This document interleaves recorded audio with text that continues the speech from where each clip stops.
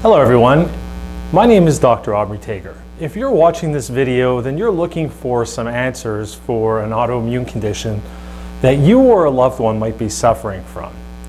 You might have come to my website trying to find out some information. So what I'm going to do today is I'm going to tell you a little bit more about what autoimmune conditions are and what we can do in order to help this. Now I want to start off by saying that as a chiropractor, I do not treat any autoimmune conditions. We are not looking here for a cure. What we are trying to do is to make sure that your body recovers properly, that we have a full autoimmune recovery program. So we're trying to do whatever we can in order to make sure that your body can heal itself from any kind of disease process that may be out there. What I am trying to do is just give you the proper information and make sure that we know that we can do anything that we can in order to make sure that your body is trying to heal itself in its maximum capacity. If you are under any care of a family physician or any other specialist and you're on any kind of medication, please speak to them about this medication and do not take yourself off of any medication whatsoever without the advice of the doctor who prescribed it. So a little bit more about autoimmune diseases. Have you thought about why you still have symptoms of an autoimmune diseases when your lab tests might be normal? Has your doctor tested something like your thyroid as part of an autoimmune screening? Have you assumed that your doctor has run the full thyroid panel to rule out any kind of diagnosis or any part of autoimmunity as part of their diagnosis? Now, most likely your family doctor, your MD, has only ordered one thyroid test, which is called TSH. Now, TSH stands for thyroid stimulating hormone. And if you're lucky, maybe they ordered a couple more. I often see T4 levels that may be checked by family doctors. But from your MD's perspective, if your TSH level is within a very wide normal lab range, say 0.35 to 5.0, then you're perfectly normal and there's nothing wrong with your thyroid. But this is a huge, huge gap. The optimal or functional level for TSH is 1.8 to 3.0. So please take out a pen and write that down. The optimal level is 1.8 to 3.0 for TSH. So you could still be normal in the medical doctor's eyes, but abnormal for their optimal range.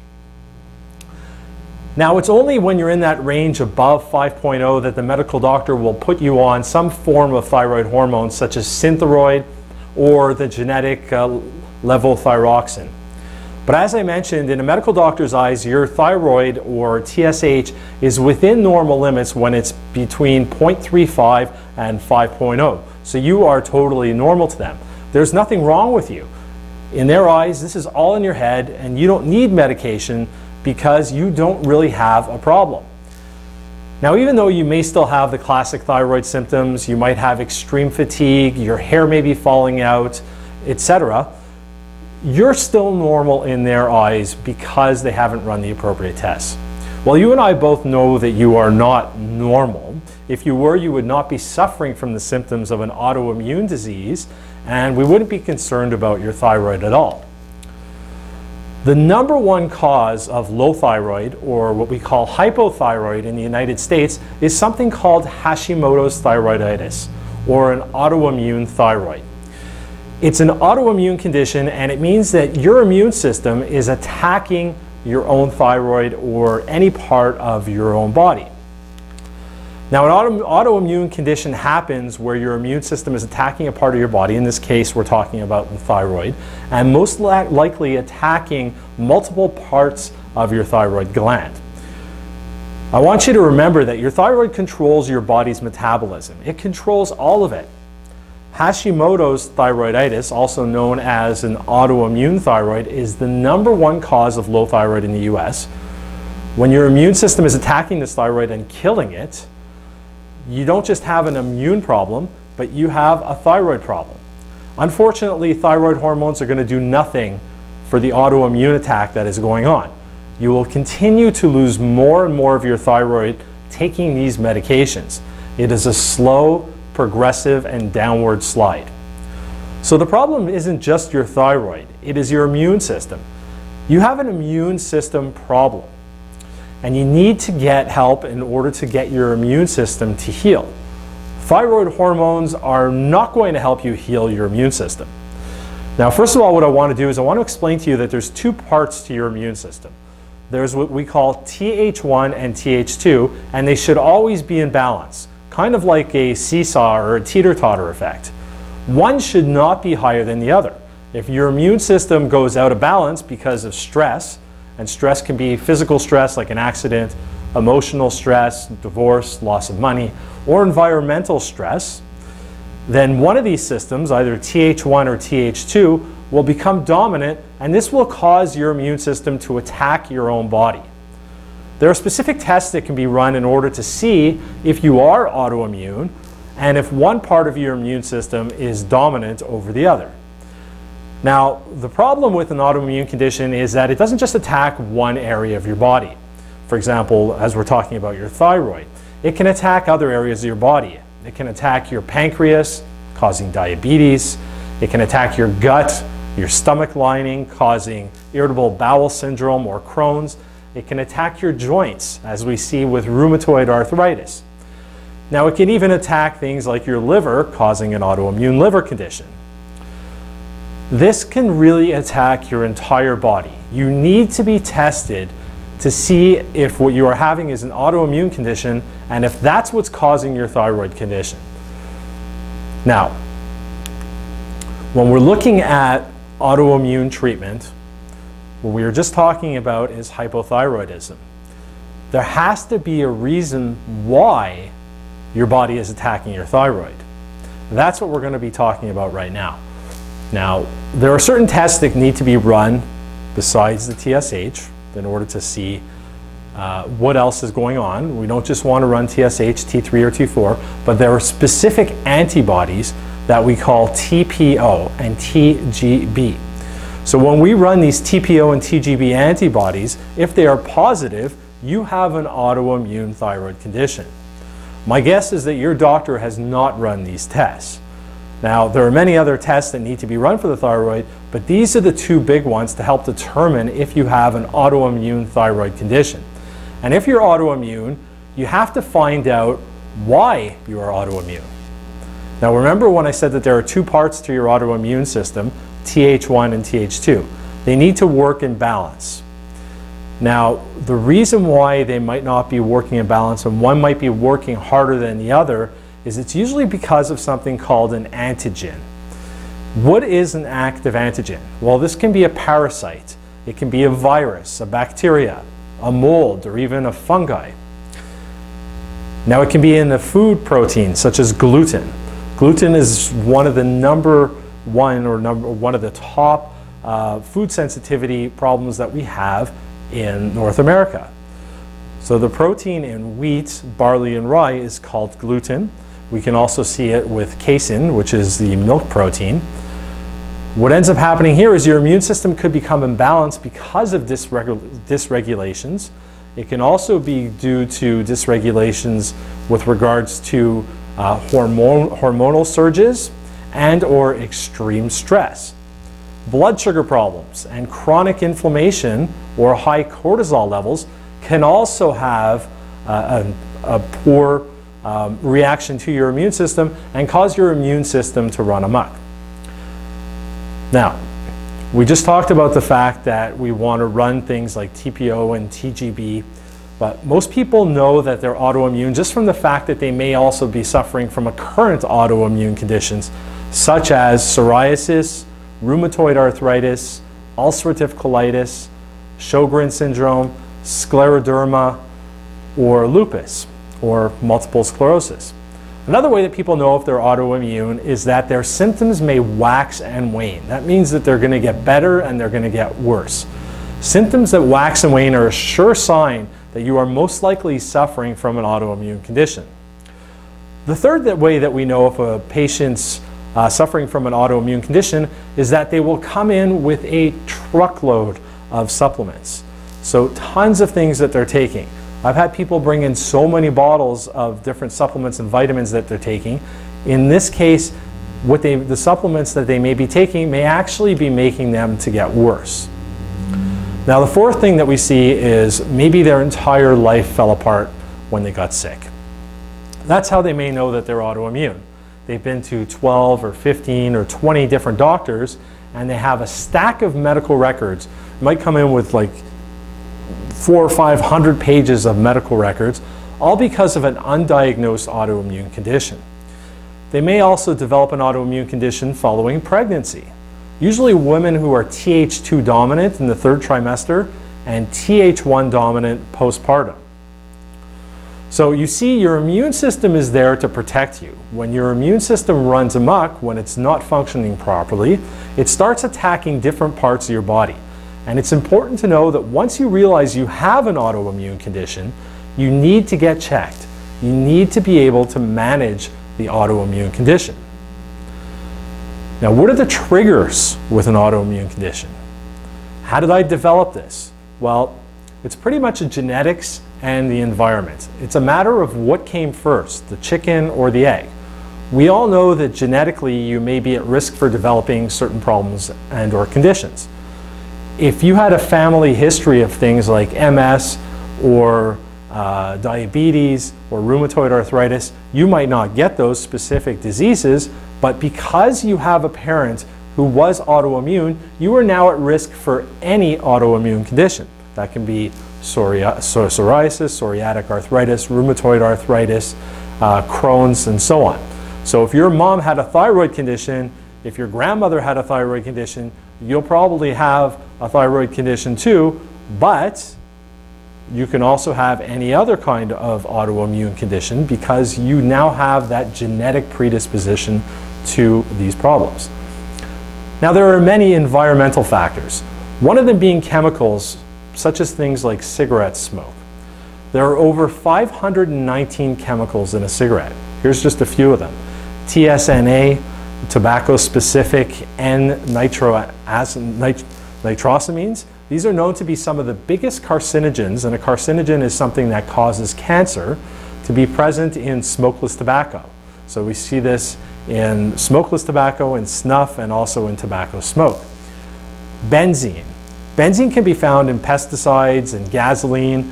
It is present in high levels in cigarette smoke and accounts for half of the exposure to all chemical problems that we suffer from.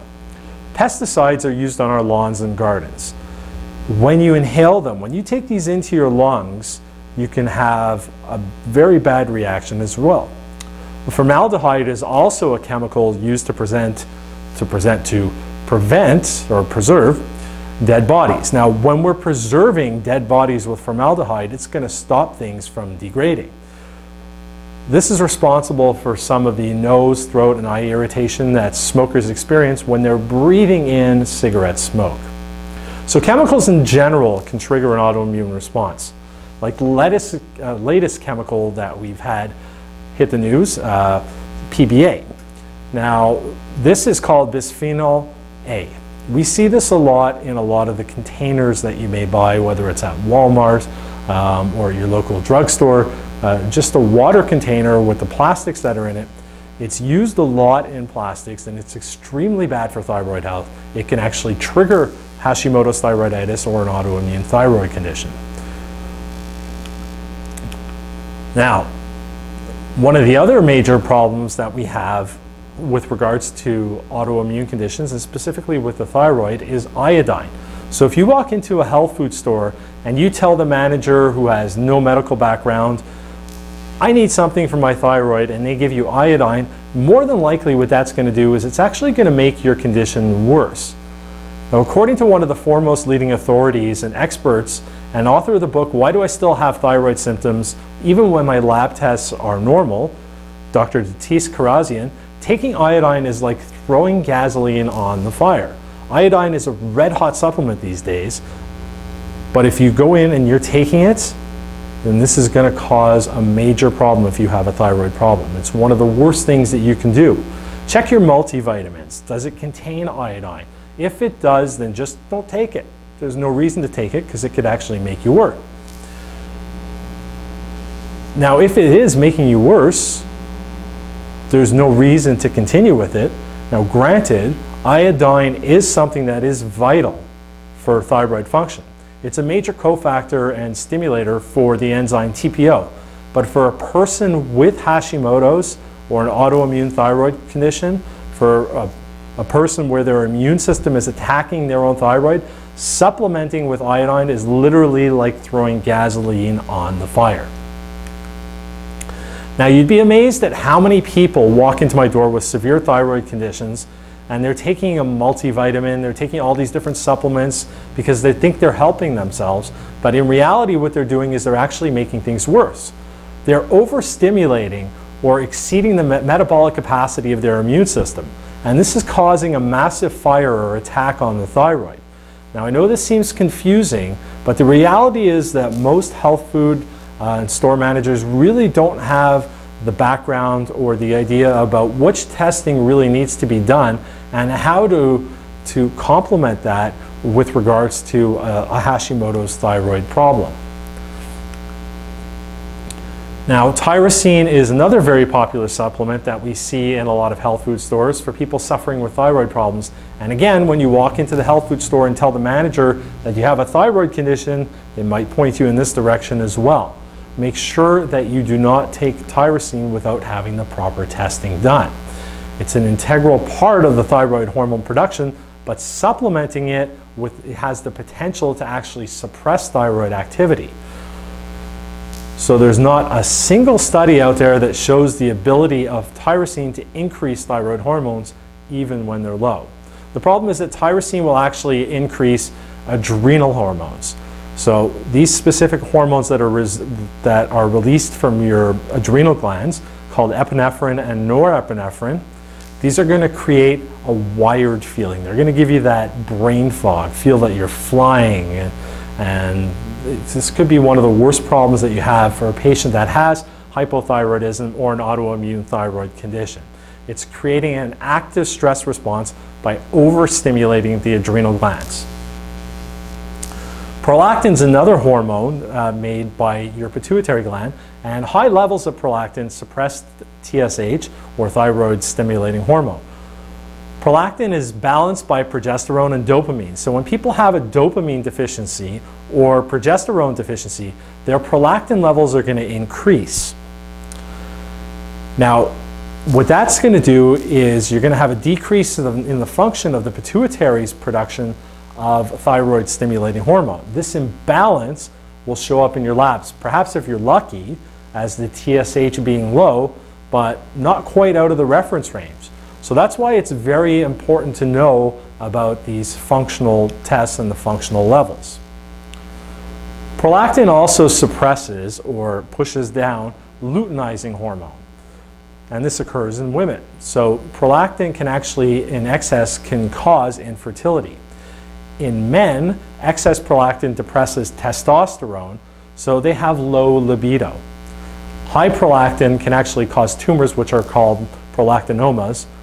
The bottom line is that in excess amounts of prolactin that's caused either by a tumor or some other problem can suppress your thyroid function. One of the other major things that we want to look at is anemia.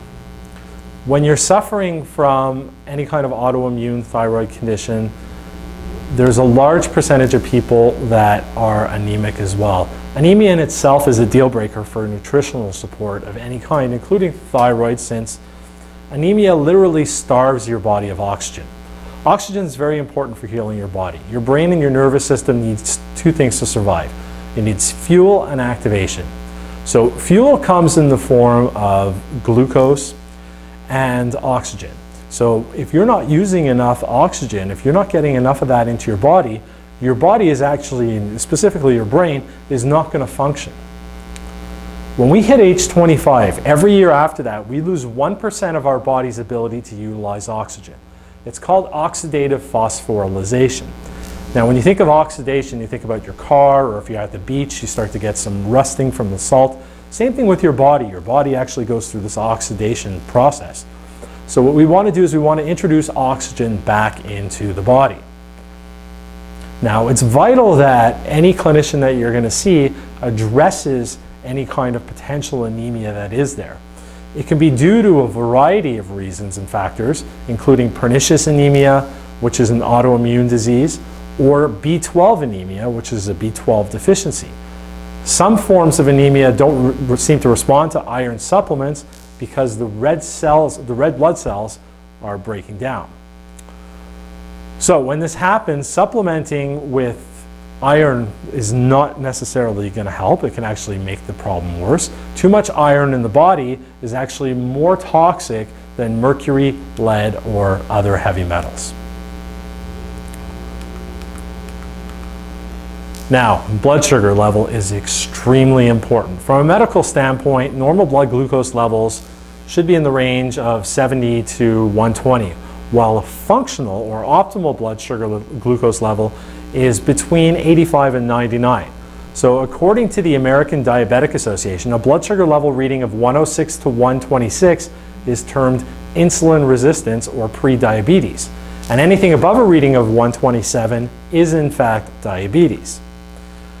Now granted, those are fasting blood glucose or blood sugar levels, and it's important because many times that I see patients, I ask them if they've been fasting and they say no. So you need to do at least a 12-hour fast, which means absolutely no food, no juices, nothing at all. Anything, if you're drinking any kind of juices, specifically things like orange juice, you're going to cause a spike in your blood sugar level and it's not going to be accurate. Now, supporting your immune system is futile if your blood sugar level is too high or low. A reading below 85 would be termed hypoglycemia, and a reading above 99 would be termed hyperglycemia. This is called dysglycemia and is a stepping stone to diabetes. But what happens when you go to your family doctor and you're still in that range? If you're way up there at 120, they say, well, you're not diabetic yet, so we'll wait until you become diabetic and then we can put you on some insulin or some other medication. But what we want to do is we want to make sure that we don't get to that point. We want to make sure that we address this before it becomes a problem. Hypoglycemia is a condition in which the blood sugar level repeatedly drops too low in response to carbohydrates or foods. So carbohydrates are what's going to cause your body to actually give it energy in order to break that down. And you need insulin to be able to bring that into the cell in order to produce energy. Now, refined sugar is a good example of a high carbohydrate food. It can also be going too long without eating because many Americans are skipping breakfast. So if you're not eating the right amount of food throughout the day, you can cause a drop in your blood sugar level. It's important that if your blood sugar level is below 85 that you eat every 2 to 3 hours. You should have breakfast, a light snack, or lunch, and another snack, and then dinner. The snacks should usually be something like fruits, nuts, or seeds. It should be something healthy. You don't want to be taking things like chocolate bars in the middle of the afternoon, because what that's going to do is that's going to cause a spike in your blood sugar level and then it's going to drop right back down, and then you're going to have this exact same problem. Insulin resistance is high blood sugar level, but it hasn't reached the point of diabetes yet. It's called pre-diabetes, and it's a result of the cells becoming resistant to the insulin so that no glucose or sugar can enter the cell in order to make energy. You need that glucose in order to make energy. It's a vital part of life. The glucose is going to continue to travel in your bloodstream until it's turned into triglycerides for fat storage. So this fuel is extremely important. This is why it's important to also monitor triglycerides as well as glucose. The process of going into fat storage depends on an increase in the amount of energy causing the person to feel tired while they're eating. So when a person is eating a high carbohydrate meal and it's or a high carbohydrate diet filled with things like pasta, bread, refined sugar, you can't keep your blood sugar level stable because it's going to keep going up. You're going to have these ebbs and flows, these peaks and valleys all the time. If a patient feels sleepy or they crave sugar after eating, you know that they ate way too many carbohydrates. If you feel sleepy or you have after no carbohydrate meal, you're most likely insulin resistance. It is literally impossible to support hypoglycemia or insulin resistance unless you eat a healthy breakfast with ample amounts of protein. You need to eat protein in the morning, not carbohydrates. You need to eat things like eggs, a meat such as turkey or chicken sausage. You need to help these in order to help support, you need to eat these in order to help support that blood sugar level and maintain it. Now, brain function is extremely important in treating immune function, and it's an extremely vital component to treat. The brain controls every single function of your body. The fact that I can actually move my hand or speak or listen to things is all as a result of brain function. Your pituitary gland is going to drive your thyroid gland. It releases thyroid stimulating hormone and controls all the other hormones in your body. The part of your brain called the hypothalamus is the actual driver to the pituitary gland. So you have your hypothalamus sending a message to your pituitary gland, which in essence is going to send a message to your thyroid gland and run the rest of your body. Our brain needs two things to survive. We need fuel and activation. So we talked about this, fuel and activation. What do we do in our office in order to address this? Well, we use a thing called an oxygen concentrator. And an oxygen concentrator is going to take the oxygen out of the air. It's about 90% oxygen, not like an oxygen canister, but it's going to give that oxygen to the patient. And what that's going to do is that's going to allow them to be able to exercise. We'll do what's called exercise with oxygen therapy. And that allows them to get the oxygen back into their body and replenish the stores that are lost and allow them to heal much faster. If you're 50 years old or older, you've lost 25% of your ability to utilize oxygen. This is what we talked about earlier called oxidative phosphorylation. This is a big fancy term meaning that you're not getting oxygen as well as you did when you were younger. Again, this is why we use exercise and oxygen therapy in our office. Now, secondly, serotonin plays a large factor in brain function. There's a place in your brain called the hypothalamus, and then there's something called the periventricular nucleus. I know these are big fancy $3 words, but it's critical that you know that if you're suffering with a thyroid condition that this is going on. The hypothalamic periventricular nucleus is acted upon by serotonin in the central nervous system, and what it will do is make you have low thyroid stimulating hormone or low TSH. So taking thyroid hormones or antidepressants for these problems is not going to do anything for you. It will most likely make your symptoms worse. Don't get me wrong, I'm not saying stop taking your medication. We talked about this in the beginning. That would be practicing medicine without a license. But be aware that this is happening to your body. I want you to be aware because I want you to start asking your medical doctors why are you taking these medications, and they're going to look at you like you're crazy, like you have some kind of psychosomatic illness, which means it's all in your head and the only thing you need is an antidepressant. The biggest influence on serotonin is blood sugar. That's why we just addressed glucose. It's so vitally important that you're hypoglycemic or insulin resistant or diabetic that you maintain your blood sugar levels. This is why it's so important to be healthy. Don't skip the meals. Quit eating junk food.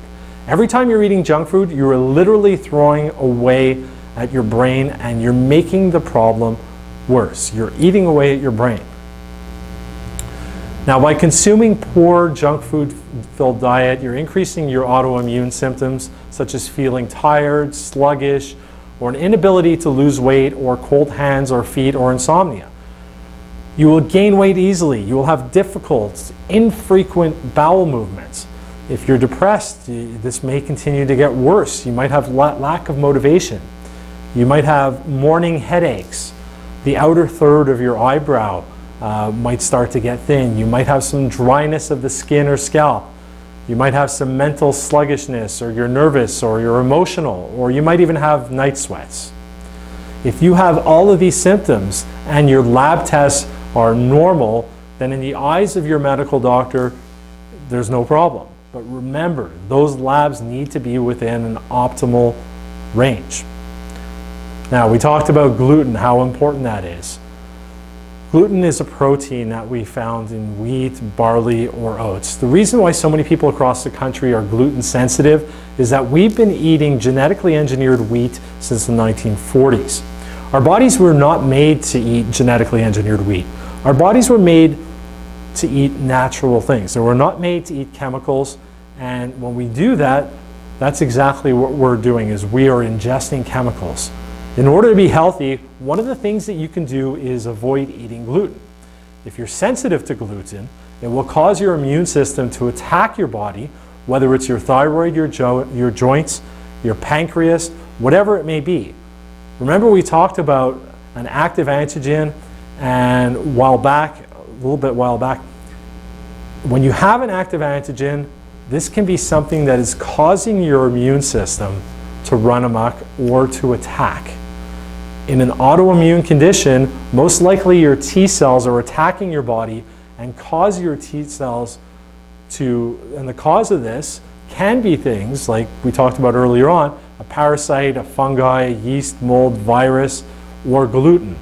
It can also be dairy, yeast, soy, or eggs.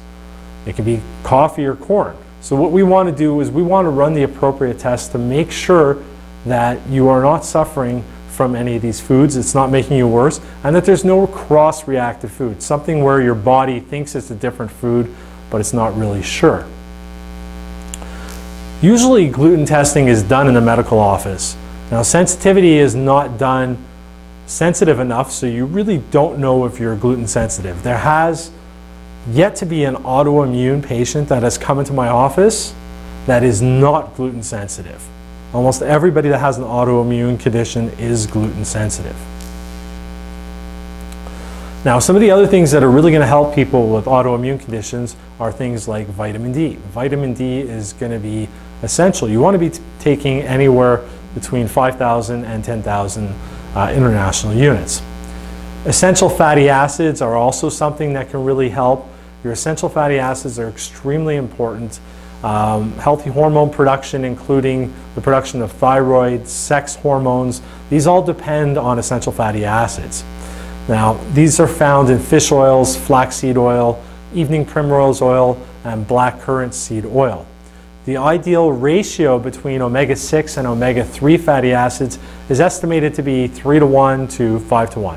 In the average American diet, or standard American diet, it's kind of ironic that the standard American diets, the letters there are sad because it is a sad diet, the ratio is more likely 25:1, thanks to diets that are using heavily processed junk foods and vegetable oil. So you need to be eating a well-rounded diet, and these have to be high in fish oil-based high-potency EFA or essential fatty acid supplement if you intend to be healthy. Now, how do you know if you have a high-quality essential fatty acid? Well, it's not just the price or what you pay for it. You've got to make sure that it's a good product. So if you do have questions, by all means, you can come in and show any of the supplements that you have and call our office, and we can definitely help you out with that. Your adrenal glands. These are something that are infections like parasites. You'd be surprised how many people have parasitic infections. Blood sugar levels, blood sugar regulation, high or low blood sugar, hypoglycemia, insulin resistance diabetes can all cause elevated levels of cortisol. You need to make sure that your blood sugar level is stable. Now, don't forget, there are 3 types of blood sugar problems. You have diabetes, you have hypoglycemia, and you have hyperglycemia or insulin resistance. Hypoglycemia is anyone where it's dropping low. Hyper or insulin resistance is when it's going to be high. So, when you're suffering from adrenal fatigue, you need to avoid refined sugar, alcohol, and caffeine because these are high stressors to your immune system. And don't think you can get away with eating aspartame or monosodium glutamate, MSG, because these are the worst things that you can do for your body. You want to make sure that you're staying with natural products. Now, your intestinal flora, gut function is extremely important because 80% of your immune system is in your gut. And if you're not taking care of that, if you don't have enough acid to break down the food and absorb the nutrients out of the food that you're eating, then you're going to have some major problems. Now, when you have what's called tight junctions. Imagine that your hands come together and it locks, so the food particles aren't able to get out of your gut. But as you start to pull them apart, you have these little tiny gaps here. This is called tight junctions, and as those open up, that's going to lead to leaky gut syndrome. So food can actually break through there. So as that happens, the food actually will get out into the bloodstream, and these particles are going to be recognized as foreign invaders. So when they have these foreign invaders or an antigen, as we talked about earlier, that's when your immune system is going to attack. So unfortunately for many of us, especially those with insulin resistance, this response happens almost every time in result of a chronic inflammatory or irritable bowel syndrome. This sets the stage for the development of autoimmune conditions like Hashimoto's or other autoimmune problems. So the first step is repairing the gut to remove the foods that are causing a chronic inflammatory response. And we also want to make sure that we are getting enough acid in there in order to break the food down.